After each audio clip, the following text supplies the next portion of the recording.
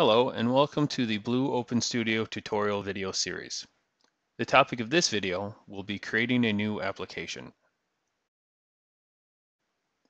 In this video, we will be discussing how to create a new application, and then we will be demonstrating creating a new application and locating the application folder in Windows Explorer.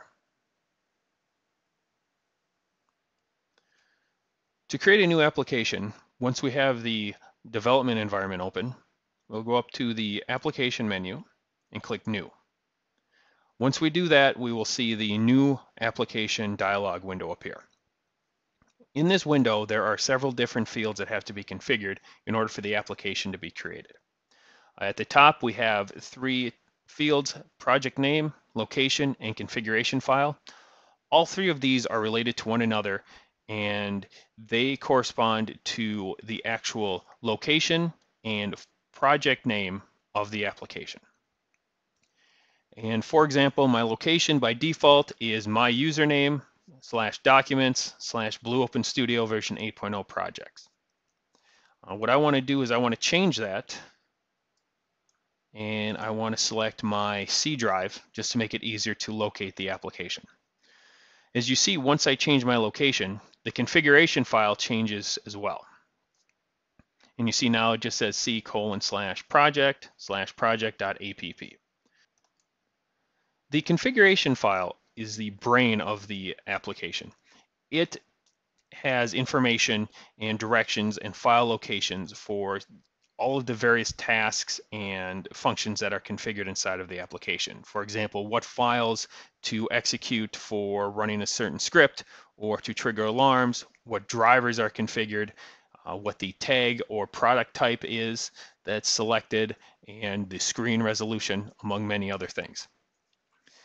And this app file is located inside of a project folder. Unlike other Proface softwares, Blue Open Studio does not have a single project file. It actually compiles all this different information into a project folder, and that is what is used to operate the application. So if we come up here and change our project name, for example, to BOS_training, we see that the configuration file field changes as well. And now you see it says C:/BOS_training/BOS_training.app. This is because Blue Open Studio not only uses the project name for the file name for the app or configuration file, but it also uses that name for the folder name of the application. Now we need to select our product or license type. The target platform dropdown simply will allow you to filter out licenses based on the platform selected. As of right now, with Blue Open Studio, we have 4 licenses available, and you see the list below the product type, and then there is also a description below that based on what you have selected that will provide not only the full description of the product type, but also what the tag count is for that license. For this application that we're going to create, we just want to select machine control or 1500 tag. Then we click OK. Once we click OK, we see the Project Wizard dialog appear, and that is split into 2 sections. The left-hand side is the template. As of right now, this is simply a placeholder for a feature that is being developed for future release. So empty application is the only one that's currently available, and it will be selected by default. On the right-hand side, we have the display settings. We have a drop-down list for predefined resolutions, and then we have a width and height field where if we select custom, under resolution, we can enter in a custom width and height for the resolution. For us, for this application, we are going to select a predefined one, 1024 by 768. And as you see, once you select the resolution, that width and height fields disappear. Once we have that selected, click OK. And after a few seconds, the application will open. Now, we see that we have our brand new application that is loaded into Blue Open Studio Development. If we need to locate the application inside of Windows Explorer, we can do that one of two ways. Once we open Windows Explorer, we could navigate to its location, for example, under C, and there's my BOS Training folder. If I expand this, now you see the structure of the application.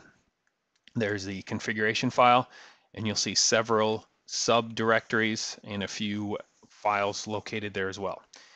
In future videos, we will discuss the majority of these subfolders and files. Another way to locate the application is under the database spy. And under tag expression, if we type in get app, APP,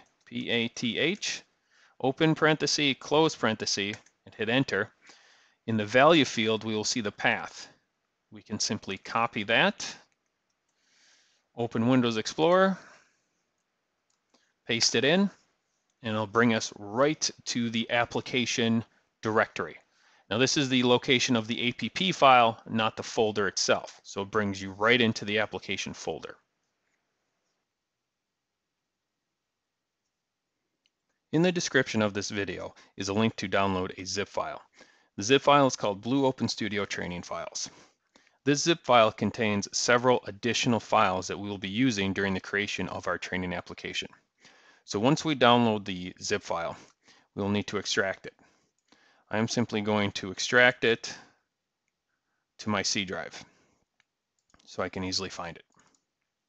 So I go there. Here we see the BOS training class files, and inside of there are the subfolders and files that we will need during the creation of several features throughout Blue Open Studio. Thanks for watching. If you have any questions, please feel free to contact ProFace America Technical Support by phone at 1-800-289-9266, option 2, or by email, support@profaceamerica.com. You can also visit our website, profaceamerica.com, for manuals, drivers, product FAQs, and other product and software information. Thanks again, and have a great day.